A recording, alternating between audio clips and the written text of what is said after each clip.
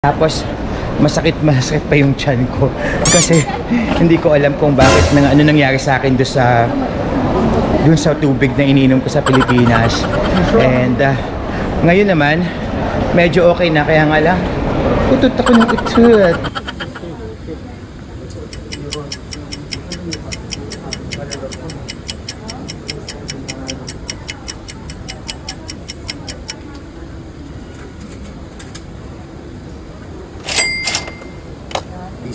Huwag mo pakita.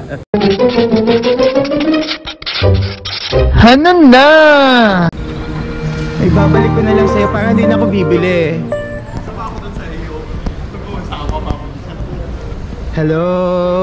Thank you for the card. Hello! Halika na yun ang kaibigan ko.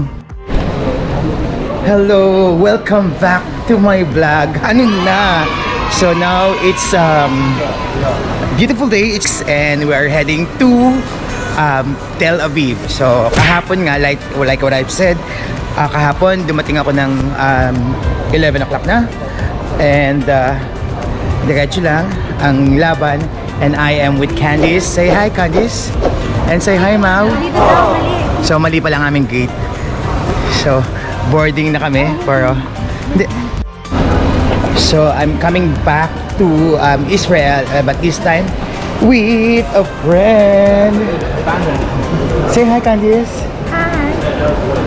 Say hi, Mau. So medyo isang oras pa lang ang tulog ko kasi nga napaka-late ko na nakalabas ng airport kagabi galing Pilipinas.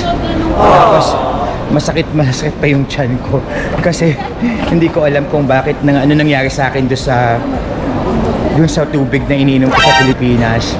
And ngayon naman medyo okay na, kaya nga lang utot ako ng utot. That's so bad. So now papunta na kami sa gate dahil boarding na, and I'll see you later once nasa Tel Aviv na kami. Bye!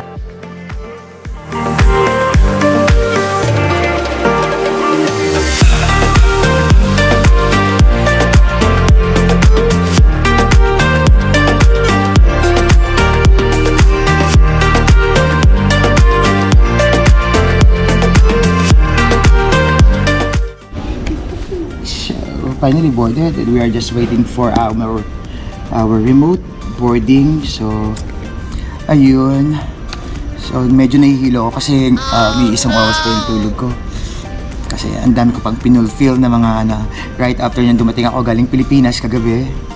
I have to color my hair, I have to recheck my bag kung ano pa yung kulang, tapos nagdagdag ako ng konti, nagbawas, and then I tried to sleep for like 2 hours pero nakatulog ako ng isang oras.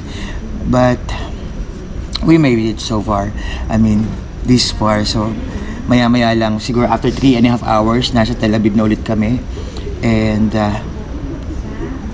party starts there.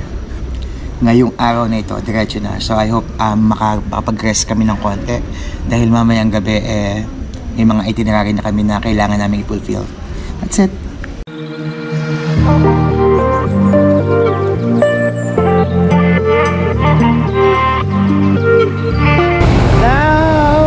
Boarding! A little bit exciting kasi madami ngayon. Not kagaya nung una na nag-iisa lang ako.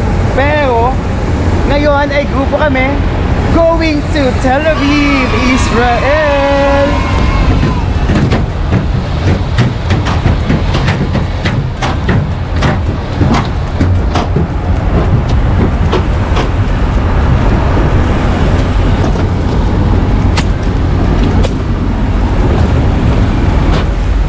Good morning, good morning, good morning. How are you?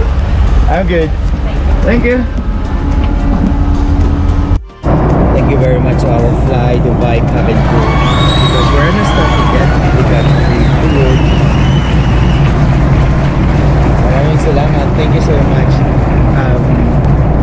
Dubai to Tel Aviv flight crew of Fly Dubai for our meal.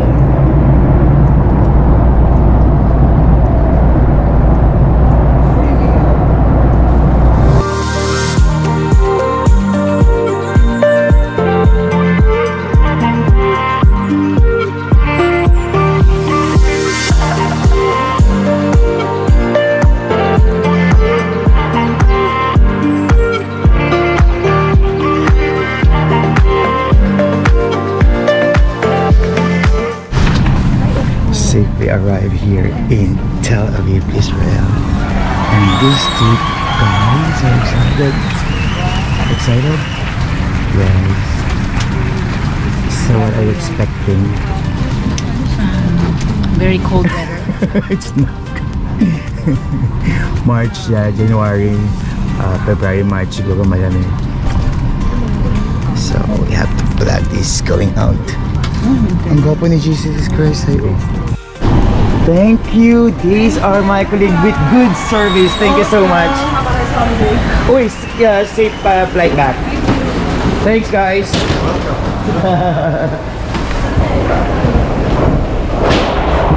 Now arrive here in Tel Aviv. Second time. That feels like first time pa rin. Ano bang masasabi ko?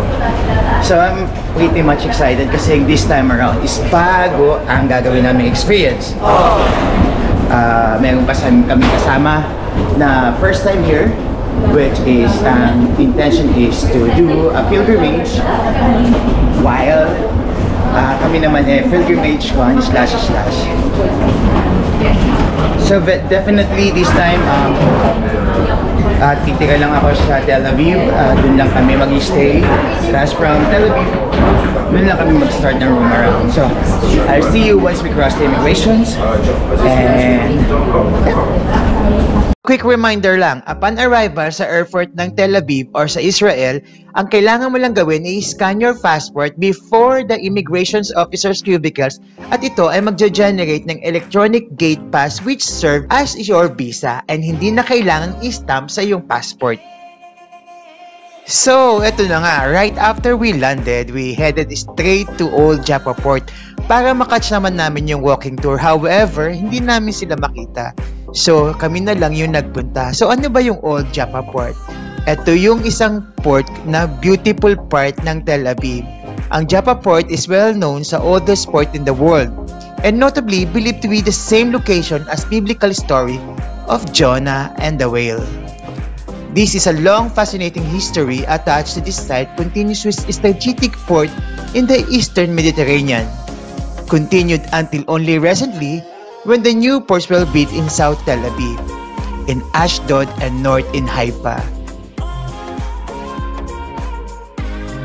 Today, the Jaffa port is used largely by local fishermen to who continue the centuries-old traditions at the area. So, ang Jaffa port is smaller than the port of Haifa and Aiko. Jaffa port has still remained the iconic landmark and cultural attraction drawing tourists from all over the world. So, nag-ikot-ikot lang kami sa mga library niya and we were amazed pa rin kahit second time ko na sa architectural nito.